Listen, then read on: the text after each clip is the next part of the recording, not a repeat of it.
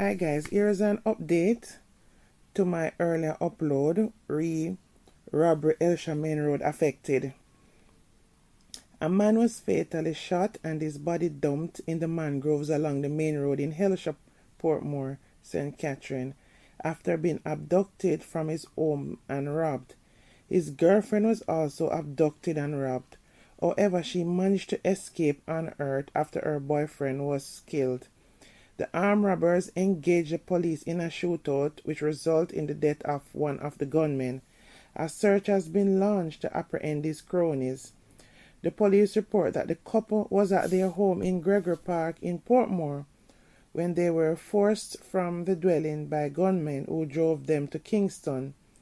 They were forced to withdraw a total of $100,000 from their ATM cards and then taken back to Portmore. They were transported to the Helshire area where the man was shot and killed and his body thrown into the mangroves. The woman escaped. A special police operation team tracked the gunmen to the area and a firefight ensued. One of the men was shot while the other escaped in bushes. The injured man was taken to hospital where he was pronounced.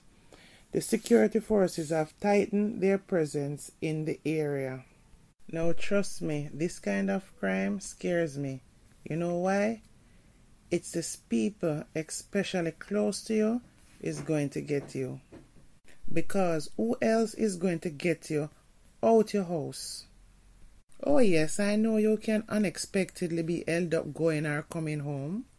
But this thing where you don't have any cash on you and they take you to the ATM to get it, that's crazy. So with everything in place to have less cash on you, the criminals have already devised a plan. Another thing, people need to be very careful who they talk their business to. You just have to keep it to yourself. Because you see something? You see that listening ears is sometimes taking important notes and end up being a blubbering mouth. I experienced something recently. I was doing something for someone and was in charge of it. I felt too comfortable with this person and end up saying it to this person. Out of just chatting, I was going on a long journey and we just end up talking about it. All of a sudden a situation happened and I had to hand over what I had. A few days later, the same person said to me, "You shouldn't have to worry about that because you're in charge of X amount for such person." I'm thinking, did I say that? Oh, you remember that?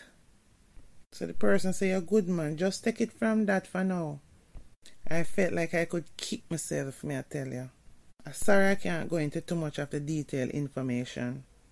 So what I eventually did was when the whole funeral was over, I made sure I went back to this listening ears and let them know finally all the insurance money is handed over to all the family members, how it was, and finally out of my hands. So finally I have access to nothing anymore.